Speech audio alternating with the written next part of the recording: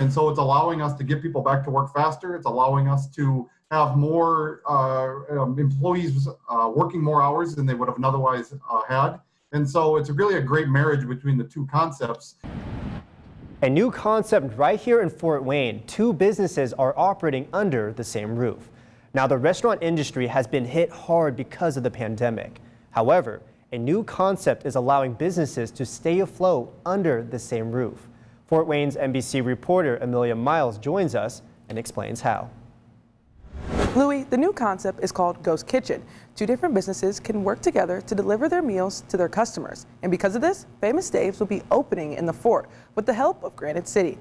I spoke with Granite City management and they told me they have already implemented this concept into more than 7 of their other locations.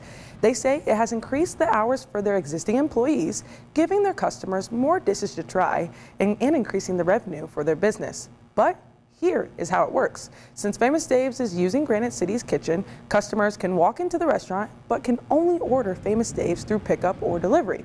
But if you're a Granite City customer, nothing will change. Officials say the idea has thrived during the pandemic since dining experiences have been limited or cut off completely. When restaurants go back to a quote-unquote normal operation, these ghost kitchens are continuing to be extremely profitable and successful because people want their food. Dining in your home or dining at work or not going into the restaurant is not going away. We're able to get into a new market where people are familiar with this, but we're able to show up, without so much work and effort to get our food into people's hands where we otherwise would not have been able to.